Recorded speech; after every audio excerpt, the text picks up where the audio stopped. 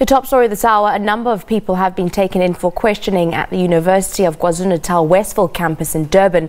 This following a murder of a student allegedly by his 25-year-old roommate.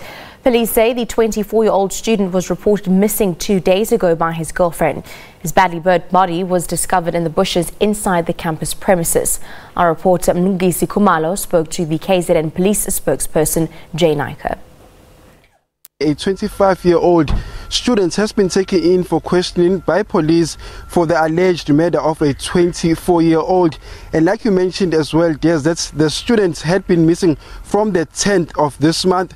And of course, in the earlier hours of the morning, pathology services were able to retrieve the body from these bushes. Just to give you a brief overview and our viewers at home. So basically, the body was found just down there, which is about a minute's walk away from where we are currently standing.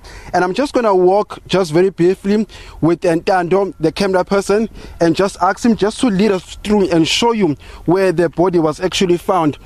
Now, where we're currently standing, what I can tell you right now is that this is a secluded area.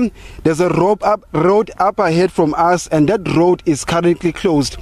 And late last night, security personnel at the institution noticed that there was fire in those bushes inside them, and upon close examination they noticed that the suspect was emerging out of those bushes. And when they went closer to inspect, they noticed that there was a body there that was currently burning. And like you mentioned earlier on, that the student had been missing from the tent, and his girlfriend had laid a case with the Westville police station. And of course, we now found out that a 25-year-old student has been arrested. But with the emergence of this new information, let me now speak to Brigadier Jay Naicker, the spokesperson of the SABC in KwaZulu-Natal, because what I can tell you as well, is that currently right now a number of people are being questioned by the police. The police are still trying to ascertain what's really transpired. And what we can tell you as well is that the suspect and the deceased were very, very close friends. In fact, they were said to have been playing soccer together. And when we spoke to some of the students around the campus, everybody's really, really shocked. The mood is extremely somber. People are asking themselves, how do you then kill a fellow roommate? How do you allegedly kill your fellow roommate? But let me now speak to Brigadier Jay Naicker. Thank you very much for your time, Brigadier. New information, we've now found out that the body was found in those bushes. Yes, this is the bushes where the suspect was found emerging from after the security personnel observed smoke emanating from the bushes. We understand that his girlfriend had gone to the Westville police station and laid a charge of a missing person. And we understand that the family had also been looking for the student after not seeing him from the 10th.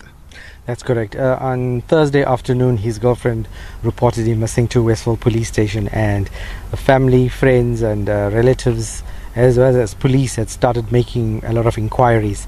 And they had been also searching various spaces on the campus in the hopes to find him, and we suspect that's probably what triggered the suspect to do what he did this morning. Judging from where we are right now, Brigadier, this is a very secluded area. Up the road has been blocked. What do we know about that? Well, we're looking at the area and the location where the body was found. It would seem that the deceased was probably lured to this area by the suspect, so it made it easier for him to dispose of the body. But all of that will only be uncovered once we've taken him through the process, and an official confession and pointing out of the crime scene is done by detectives.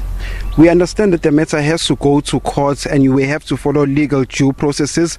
But when the pathology services got here this morning, what is it that they found according to your interaction with them? Well, no, I have not spoken to the pathology services, but from what I can tell you, the detective said that they were confronted with a very badly burnt out body that was removed by the pathologist. And do you know how the deceased was killed?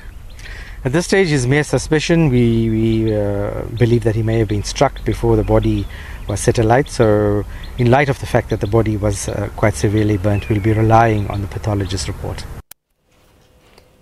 Educators